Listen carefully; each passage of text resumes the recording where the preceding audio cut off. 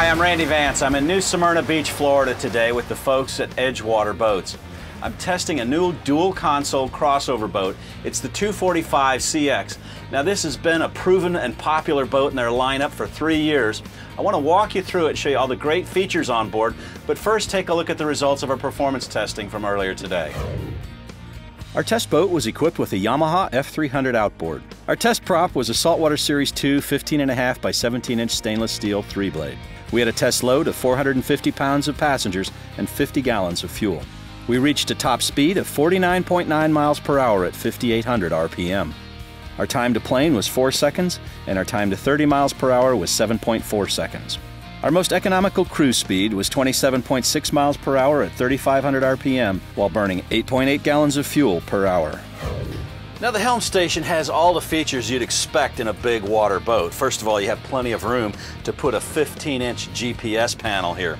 We've got our stereo mounted here, and we've got the Yamaha digital instrumentation, which is a really nice setup. Now EdgeWater uses air pack switches that integrate the circuit breakers into a waterproof switch that the Navy uses, and they're very durable. You've got a swivel helm seat with a flip-up bolster, a tilt wheel, and that works together to give you the ideal ergonomics for comfortable driving. The gear shift also falls nicely into hand, and on this one they've mounted the VHF down below the gear shift where it's out of the way yet easy to access. Now the hardtop on the 245 is standard, and there's some features I really like.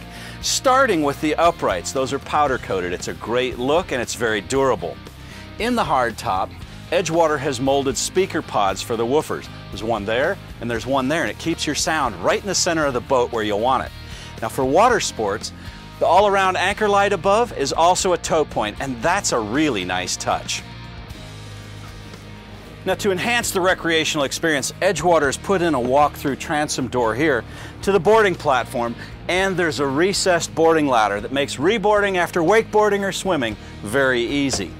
Now the 245 is not just about recreation and cruising, it's also about hardcore fishing.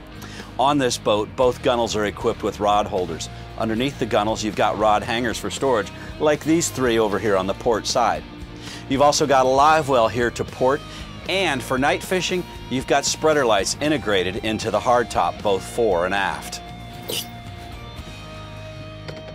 Now my favorite seating on any dual console is the bow seating. It's like the first class seats. EdgeWater has done a great job of this. I like these thick padded bolsters. Gives you a nice reclining angle.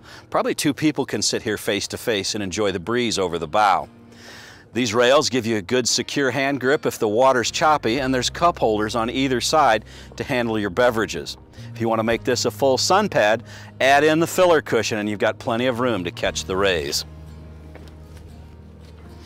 Now I like the wind dam here. It's got a magnetic latch that keeps it tucked away, but you can close off the cockpit in inclement weather and have a nice sheltered ride.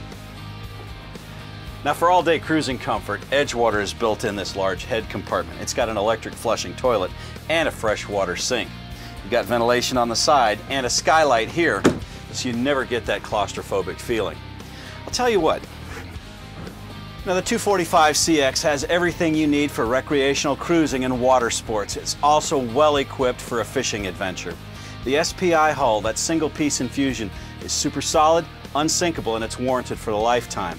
There's plenty of seating in the aft cockpit, and I like this optional Yeti here. It keeps your drinks cold and gives your passengers one more seating option. I'm Randy Vance. This is the EdgeWater 245 CX.